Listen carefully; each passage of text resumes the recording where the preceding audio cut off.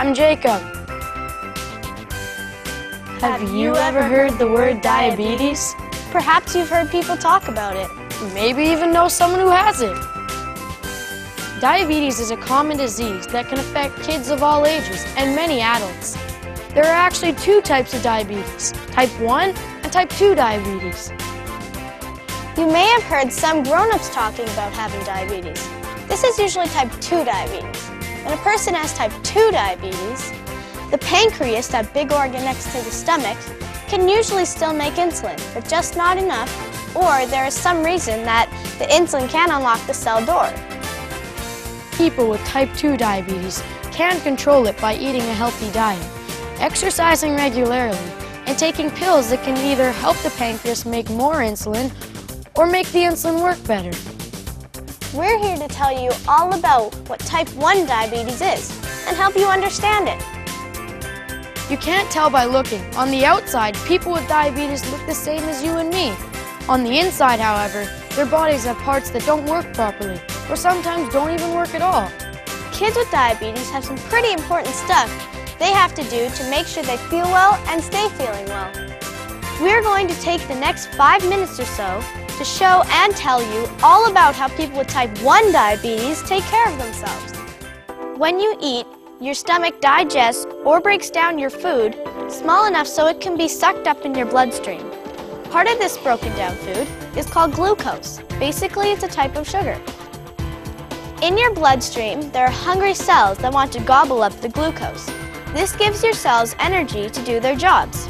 To get the glucose into the cells, you must have insulin. Insulin is a hormone or a protein made by the pancreas, the very large organ next to the stomach.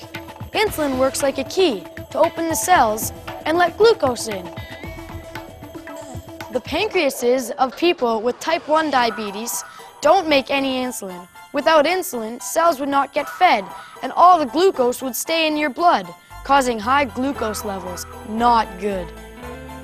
This high level of sugar in the blood is what makes your friends with diabetes feel sick, and over time can lead to serious health problems.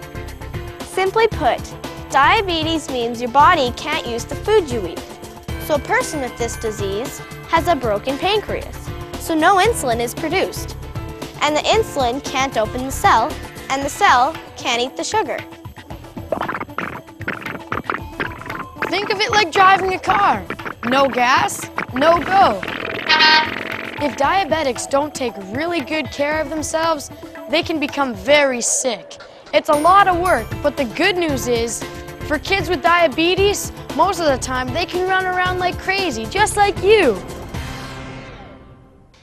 The reason why some children develop diabetes while others don't is not very well understood yet. That is why research is so very important in finding the cause and the cure. When a kid is diagnosed with type 1 diabetes, they will have to take insulin for the rest of their lives. Insulin has to be given by an injection with a needle, or with the use of a device called a pump, which looks like a cool beeper.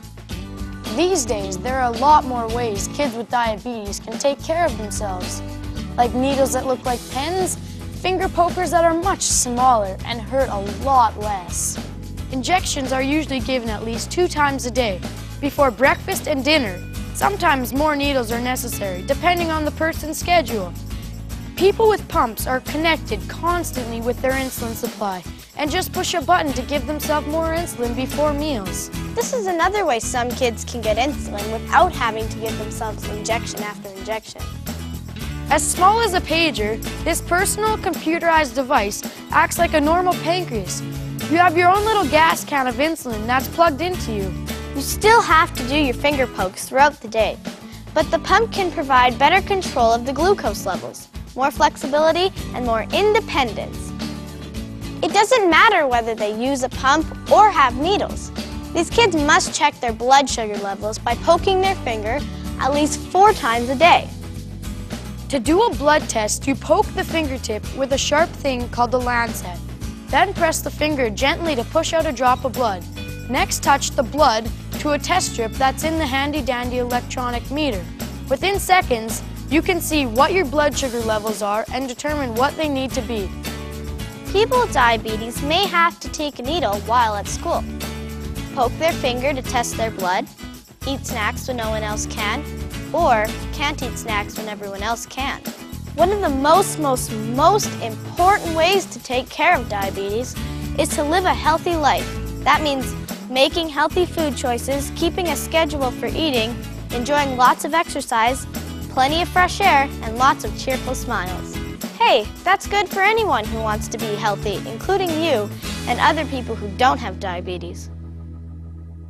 With diabetes, when you exercise or play sports and you are playing hard, sometimes really hard, that can affect your blood sugar level. And remember, your blood sugar level determines your energy level. For kids with diabetes, sometimes this means eating before the big game, like an apple or an orange. It also means they will need to check their blood sugar levels by poking their finger again. A normal pancreas would automatically lower insulin for extra exercise and raise it for extra food. But with diabetes, you gotta do it all yourself.